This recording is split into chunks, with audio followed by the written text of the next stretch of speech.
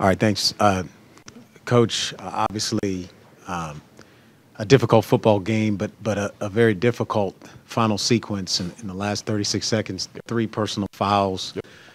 Uh, your impressions, what you were told, what you saw, just as you look at that final sequence. It's hard to see. I was told that one of our guys retaliated, and they're always going to see the second guy. And then the helmet came off, and to them it looked like the player took the helmet off on the field. And then we hit the snapper. And the rule in college football is you can't jump over the snapper, you can't touch the snapper, and they got to throw the flag, right? So I don't fault the officials at all.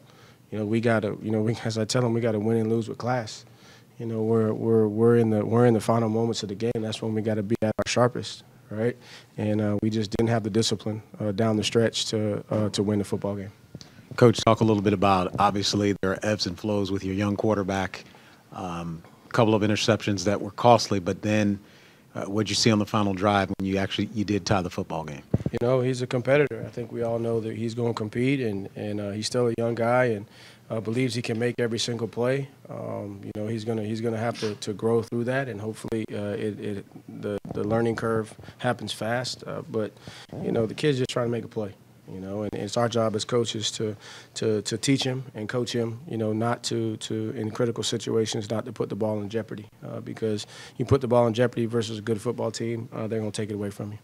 Coach, defensively, you really had to reach from a depth standpoint. When you lose Cam Butler, Ben Smiley wasn't available, so there were some new bodies in there, and yet defensively plays were made, turnover caused. What'd you see defensively? Yeah, just proud of those guys for stepping up. I mean, this is a game of next man up.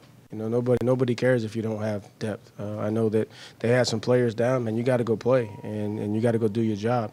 And that's why when you practice, you got to have the mindset that there is no first team, second team, third team. Everybody's first team, ready to play. But really proud of Bryce Carter for stepping in there. I saw T.T. Jones in there. Micah is a guy that's played mostly on special team. He comes up with a big pick there to take away a scoring opportunity. Right, they're driving, and they got good field position, and he comes up with a pick. So overall, I'm really proud of how the guys competed. Trust me, it's tough and it hurts to lose this way. But we're going to go back to work. We're going to build upon the positive, correct the things where we got to improve, and try and figure out how to go 1-0 next week up at Boston College. Jeff and Greg. After the penalty on the 2-point conversion, Gaynard had to kick off from the 20. It looked like he put the ball where you would want him to. Yeah. Were you happy with the kickoff in that case? We were trying to kick it away from number 8. I mean, he's a dangerous guy. I mean, if you watch the VMI game, he took 2 kickoff returns to the house. One of them was called back for a holding penalty. And so, all night it was kind of cat and mouse. Just didn't want that guy to beat us, because we knew in order for us to have a chance in this ball game period, we were going to have to either make a draw or win the special teams matchup. And so I thought he put it there, and then we lost contain. But the bottom line is, 36 seconds left on the clock, and you're kicking from the 20. That's automatic field position right there with a dangerous offense. The ability, I think they had 2 timeouts still. And you give them good field position just with the penalty alone, but we lost contain there, and they spit it out a little bit further than we would like, and just a tough lesson for our football team to learn tonight. Calandre had the 3 fourth-quarter interceptions last week, 2 tonight. What did you tell him before that last drive, before you guys were able to tie the game? It's just, man, take care of the ball. Take care of the ball. Be aggressive, but be smart. Learn from your mistakes. And the first one, I mean, the guy made a competitive play, right? Malachi's behind him, so I'm not going to sit there and nitpick at that. He just got to get the ball, a little bit further. The guy made a play, and tips are picks, right? The second one, is a situation where kind of learn from last week, and hopefully this is the last time that he has to experience that. Just run the ball, protect the opportunity to score. And again, he's a competitor. I think that's what makes him special, is he believes that he can make every throw in every situation. But he'll learn, and I tell you what, there's nobody in that locker room that's more hurt than number 10, because he wanted to lead his team to victory today. Jackie and Jerry. When you look at that third down defense, putting pressure on Brennan today, that was one of the bright spots of the game. Yeah, they were there. They did. They got off the field. They found a way to get off the field, and we gave up a couple of long ones that you'd like to see us, really take advantage of. But, the last couple of weeks, Coach Rudd's done a good job of mixing things up, trying to get pressure on the quarterback, and I feel like we've improved, just disrupting the timing of the quarterback and not letting them get settled on some of your third down situations. But overall, man, the kids, they played really hard, man, and as frustrating and disappointed as I am, man, that's a football team in there that has not lost belief, right? They keep showing up every single day. They're battling adversity, right? And they're learning, how to win. So now we got it to the fourth quarter. Now we're in there at the end of the game. We got to learn from this because you got to win close games. That's ACC football. You got to win close games in the fourth quarter. And if I know anything about that bunch in there, they're resilient and they'll keep scrapping, they'll keep fighting. Can you talk about the 2-point play after the penalty? Did you have to change the play, and the end result was that an That was an improvisation, and trust me, we don't have any 2-point plays from the 17-yard line. Right?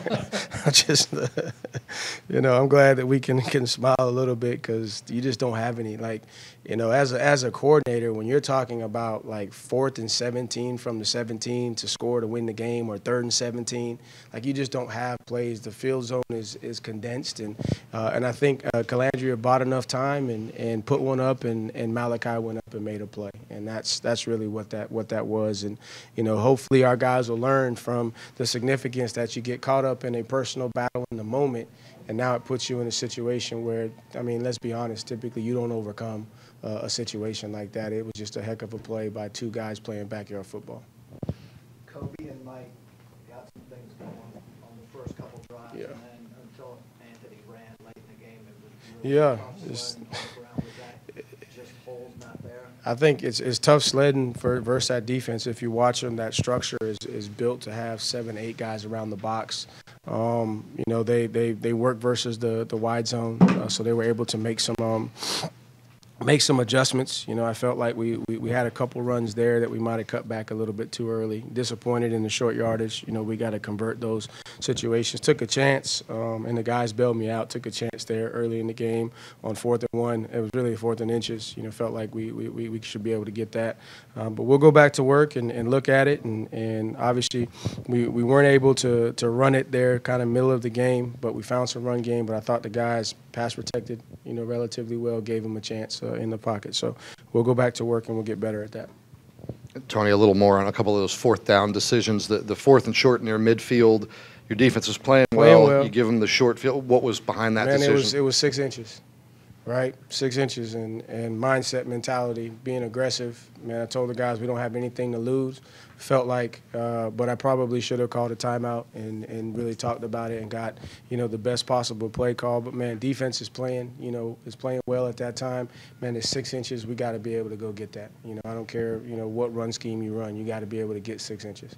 Do you work much under center, or is that not something that you... No, we work under center. Yes, we do. We do work under center. But, again, for 10, he hasn't been up under center a lot, so let's do what you do. And I come from a shotgun offense philosophy, and that's always the debate. And most of your shotgun offense guys are going to tell you, you do it all practice, you do it all game, then you go into the most critical time, and then you ask them to do something different. So, I wouldn't second guess, being in the gun.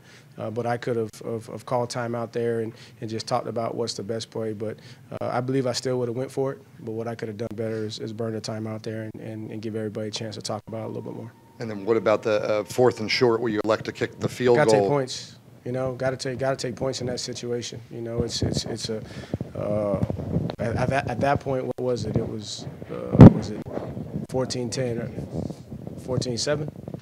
10, 14-10, yeah, 14-10, and we just got to take points, and didn't want to, got to reward the defense, right, and come away with some points and see can we now put it in the hands of special teams and then see if we can possibly, get a good kickoff coverage and then, down them on a short field for the, and backed up for the defense and then get a short field for the offense. So our last 2 questions from Doug and Antoine.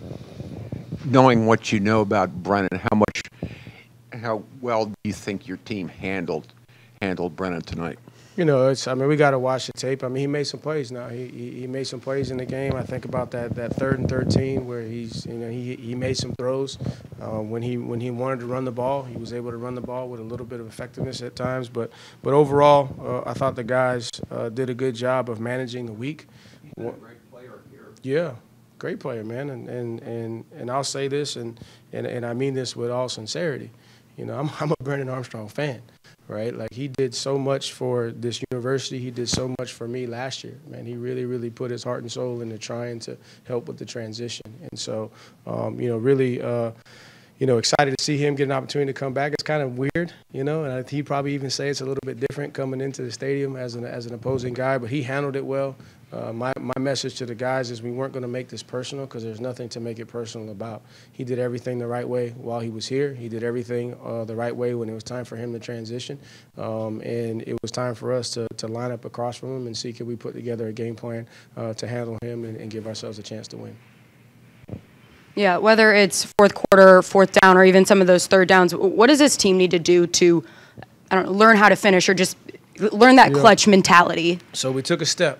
Right, we took a step tonight, and you know they had a chance. They had a chance to kind of melt and wither late in the game, and they found a way to keep fighting all the way to the end. Right, and now we have to go, as I told them in the locker room, we got to go, you know, 59 minutes and 20-something seconds. Right, and that's how long we went. We got to go 60. Right, we got to finish it.